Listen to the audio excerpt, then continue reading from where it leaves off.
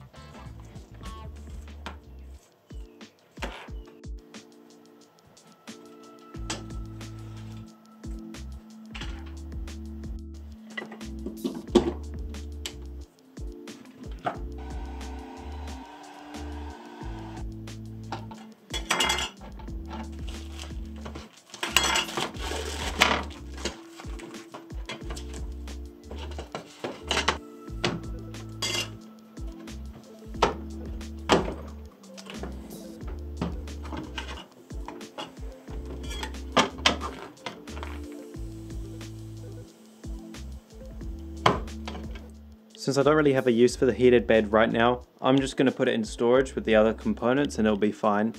For now, I'll just put the whole thing there and we can install a new one, which is going to be exciting. And hopefully the mounting holes match up. I'm a little bit worried about that, but it should be fine. Now, I know this is completely irrelevant, but I lost this heat gun for like 2 years or something, and I've been needing it for this machine. And so I was like, okay, I need to go find it. And I find it within 10 seconds, but I haven't seen it in years. Luckily I had a ton of spare parts left over, so we've got the new heated bed. We'll keep the springs, well, actually we're going to be replacing those. Insulation, a new magnetic sheet, and we'll be reusing the PEI. Oh, wait, has that always been like that?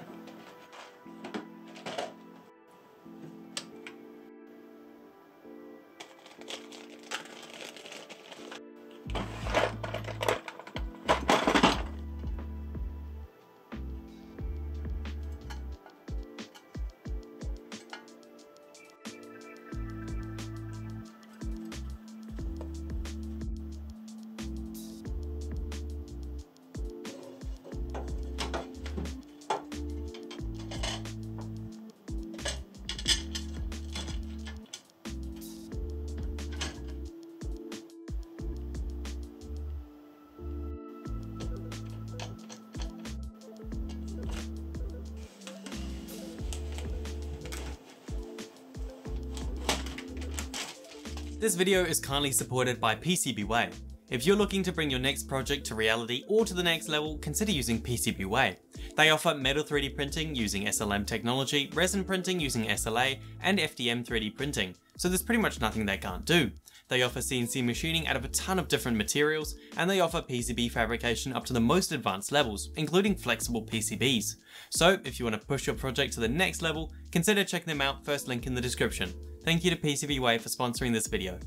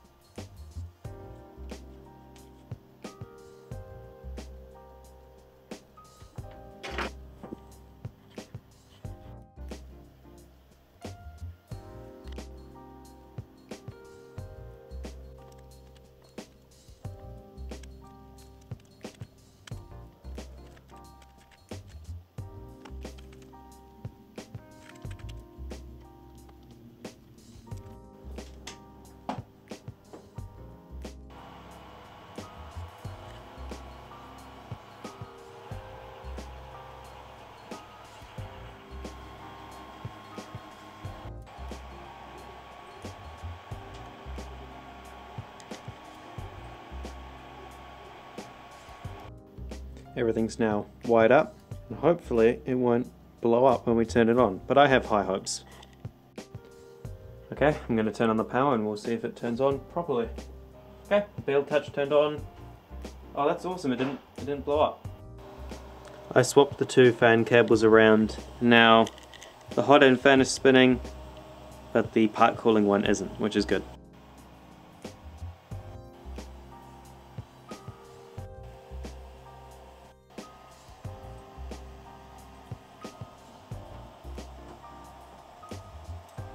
That's heating up so much faster than 12 volts. That's actually amazing. Might have to do a new PID tune as well. I hope the filament goes through. It's skipping for some reason. Yes! Let's go. Oh, that was frustrating.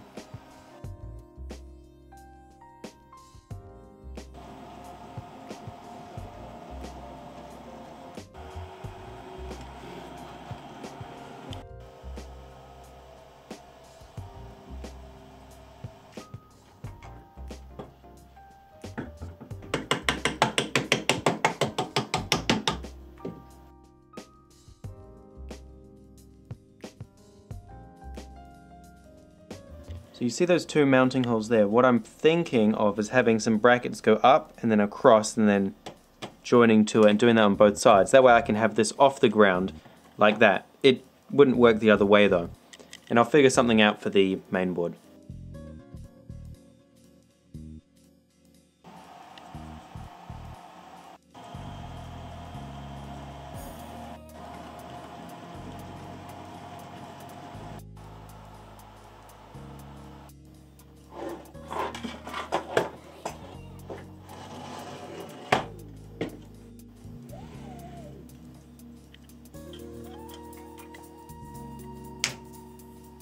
That looks pretty good. And yes, it is suspended above the ground so that it can get air intake, but I might make it a little bit higher up so that it can get more.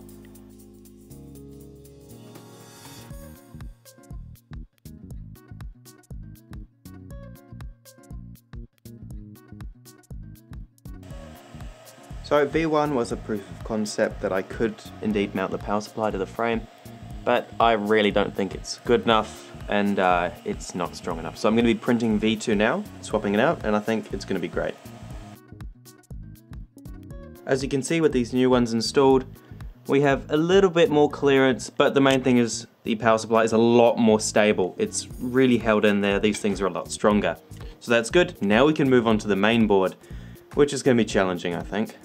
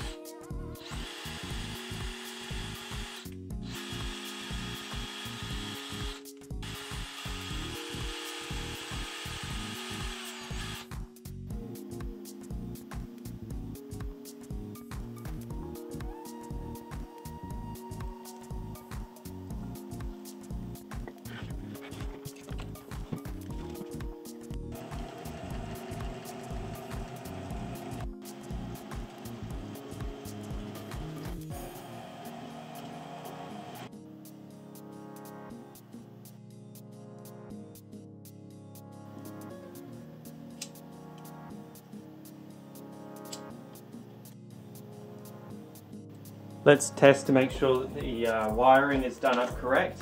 It's not powered currently, but I'm going to plug the socket in. Now I'm going to turn mains power on. Mains power is on.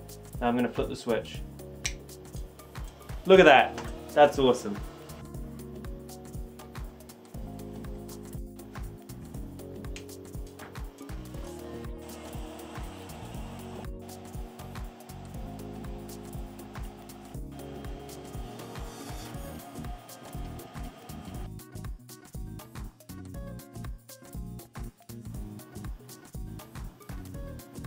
And now we can add the zip ties to it, which will be cool.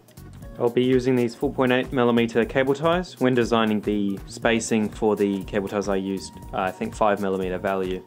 If you guys have any tips on how to improve this, because cable strain is pretty important, cable relief I guess, yeah, let me know, I'm happy to hear them.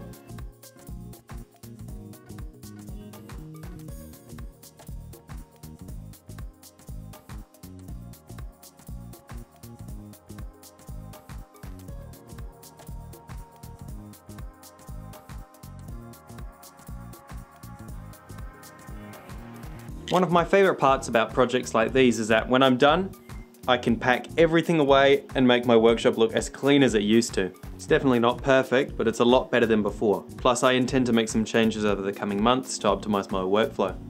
Now that the machine is working fine, let's print some benches as fast as we can and push the machine to its limits.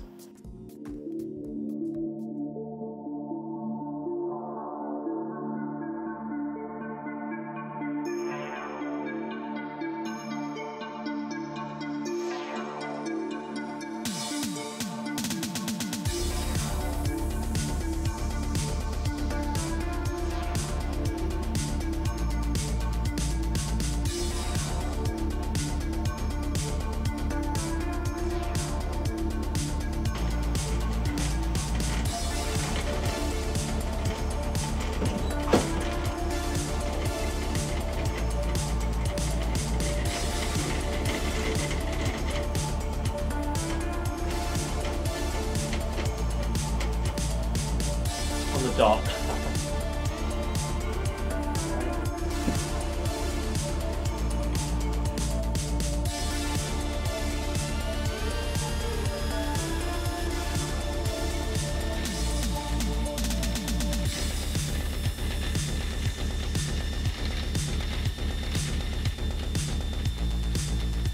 Oh, that's time.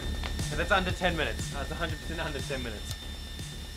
Next time, let's aim for under 9, let's say. Thank you guys so much for watching, and hopefully I'll see you again soon.